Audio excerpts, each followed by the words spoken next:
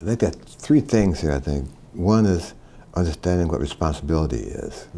Two, understand that you are the responsible person. Whoever else is working for you, you ultimately are the guy. The buck stops there. Yeah. And number three, watching how guys handle their business. I mean, I've been on a lot of bands, and I watched, for example, how guys program the songs and how they are willing to change the song for the mood of the house for the moment.